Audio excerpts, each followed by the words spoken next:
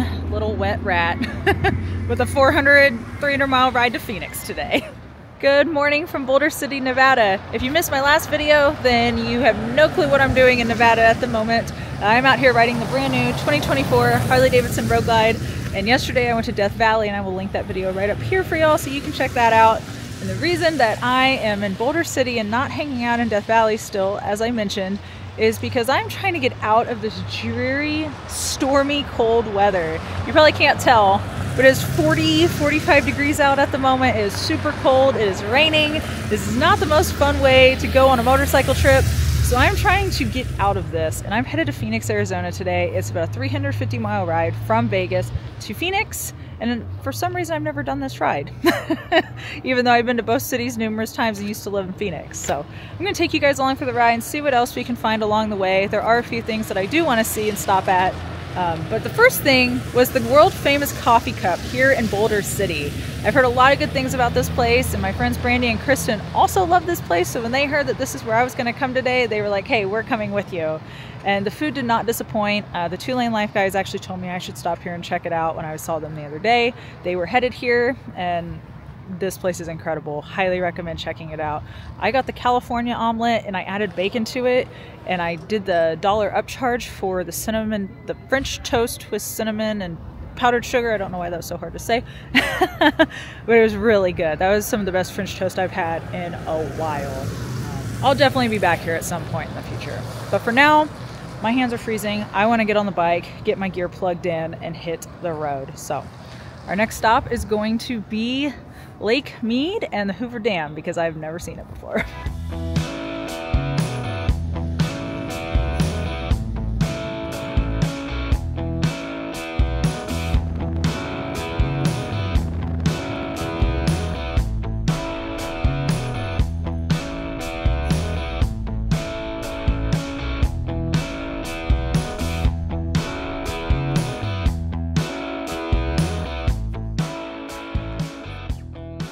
I just pulled over at the very first overlook as you enter the Hoover Dam. There's probably 30 people here sightseeing, and from what I can hear, I'm the only person speaking English. And I always find that so fascinating, hearing all these different dialects from all over the world, because it's interesting to think like how the Hoover Dam is perceived to other people around the world. And I met some Russians, I hear Spanish, I think I heard like an Asian dialect, like Chinese or Vietnamese. It's pretty cool.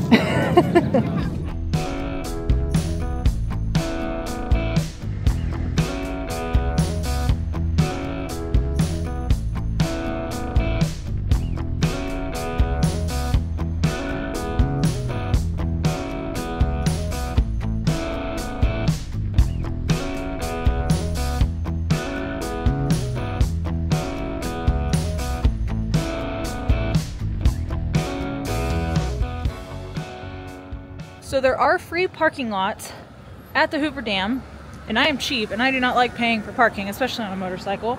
It's only $10, but I have feet that work, so I went ahead and parked just a little further ways up in the free parking lots. I'm sure on certain days it's impossible to get a spot here, but I lucked out and I got the last one in the closest lot that's free. So now it's time to walk all the way over there to check out the dam. As the American West's population began to grow, so did the need for water and power, leading to the engineering marvel that we know today as the Hoover Dam. Built over 5 years, the dam was officially completed in 1935. Today, the dam controls the flow of the Colorado River, irrigating over 1.5 million acres of land and providing water to 16 million people. Water flow is controlled by 4 towers, 2 on each side of the canyon, which in turn feed the power plant turbines, generating enough hydroelectric power to serve 1.3 million people in Nevada, California, and Arizona every year. Oh, wait. This is the actual state line. I'm in Nevada. I'm in Arizona. That would make sense for it to be, right in the middle of the dam, because that's how the state line actually works in real life. The Colorado River is the state line. So now I'm in Arizona, and now I'm in Nevada.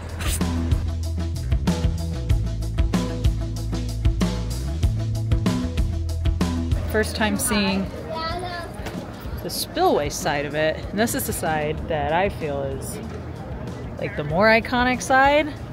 And wow, it is a long way down there. Wow. It kind of gives me vertigo, I'm not gonna lie. The walls are just so steep looking down. It's crazy. It's wild.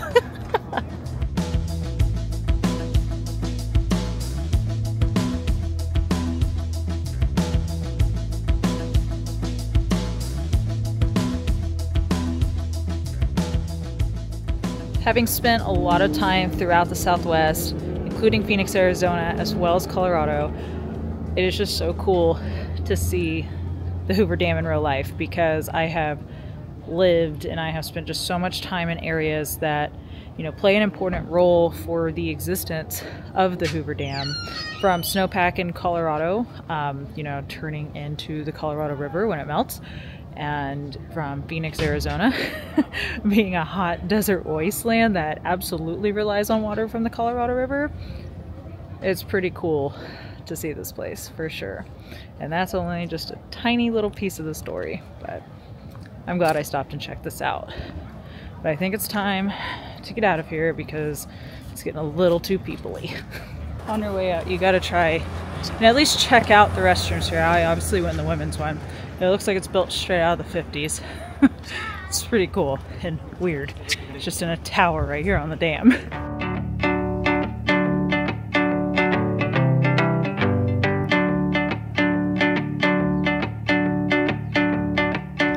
So they actually have the road closed. You cannot go into Arizona from here. You have to go back to the Nevada side to get on the interstate to continue on to Kingman. But before I leave, I just wanted to say a couple more things about the Hoover Dam. One is, even though it is super touristy, and I just watched a guy eating a snack and throwing his food crumbs out of his car, and it drove me nuts. I would absolutely come back. I think that this place just has so much historical importance to the United States that is totally worth checking out. Like I said earlier, there's so many people here from other countries, so obviously the Hoover Dam plays a significant role in just history and just engineering marvels in general all over the world. It is super cool to come check out. But a few things to know. One, there is a security checkpoint. You can find all the other information online. It really just take a simple Google search for you to figure all of that out. Two, you have to pay to park in the parking garage, or you can go a little bit further and get free parking if those parking lots are open. Luckily, I got the last spot in one, and then I just had to walk a little further because I didn't want to pay $10 to park. Three, you can do a guided tour through the dam, but I also didn't schedule that into my trip today, so we are not doing that today, which is why I'm definitely going to have to come back at some point. And there is a little exhibit hall as well that you can visit, but you also have to have tickets for that. And I wasn't trying to spend money here. I just wanted to see the dam. So on another trip, I'll be spending more time here and we will check those things out. But for now, it is time to continue on to Kingman and then eventually Phoenix. I think by the time I get there, I'll be ready for some tacos.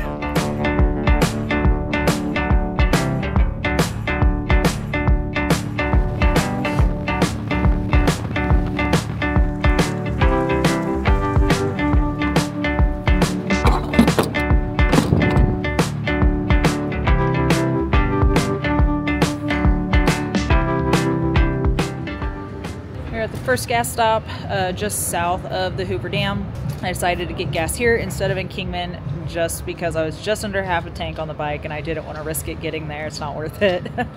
Got about 100 miles to the next gas station. I'm gonna go ahead and go straight to Phoenix and see what that route is like since I've never done it. I was gonna try and go out to Dolan Springs and then go out to the Grand Canyon West, but it's just not gonna be in the cards for this trip today.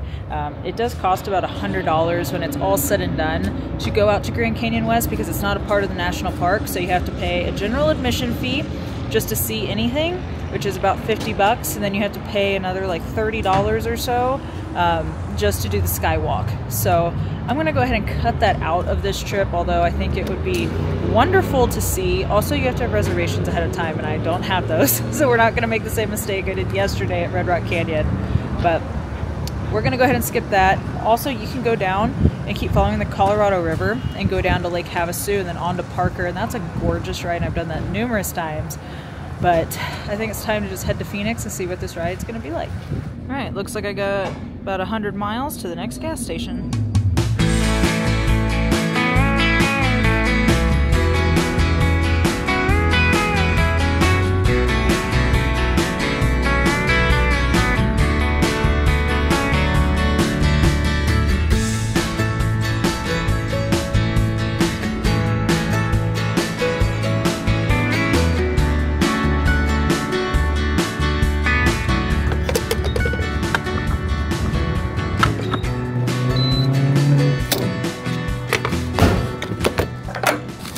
Another 100 miles down. I'm currently in Wickiup, Arizona.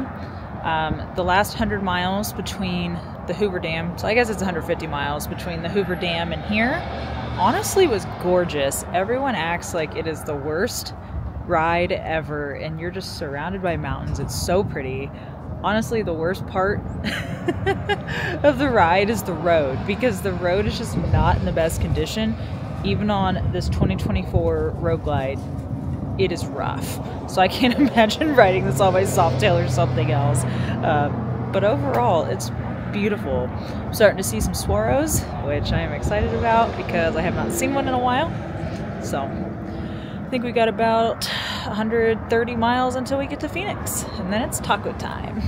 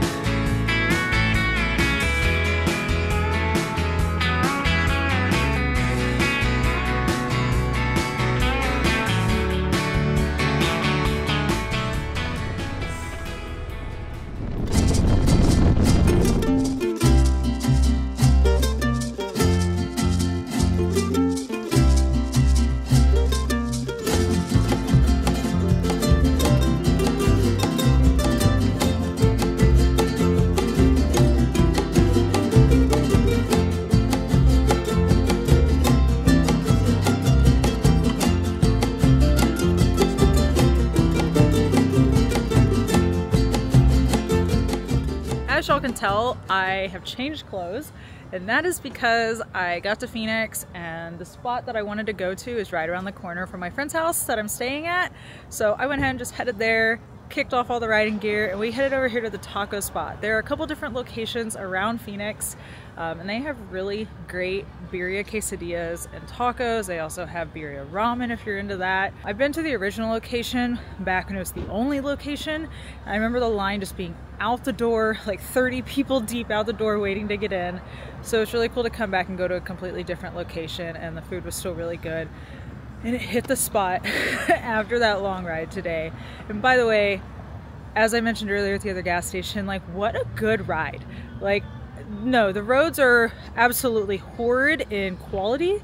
Like, definitely a 2 out of 10, honestly. Like, even on that Road Glide, like I said, I could feel how rough it was. I'm glad I was on the Road Glide today because it made it a lot better, but the road quality definitely wasn't the best. But as far as scenery goes and everything, it was gorgeous. I would definitely ride that way back to Las Vegas again. It really was not bad at all. But on that note, I am stuffed. Hopefully you guys enjoyed this little daily vlog. Tomorrow, me and the Road Glide are gonna go looking for cacti, I think, and honestly, I don't know what my ride route's gonna be yet, but we'll get into something, and of course I'll take y'all along with me. But until then, I'll see y'all on the road. Later, y'all.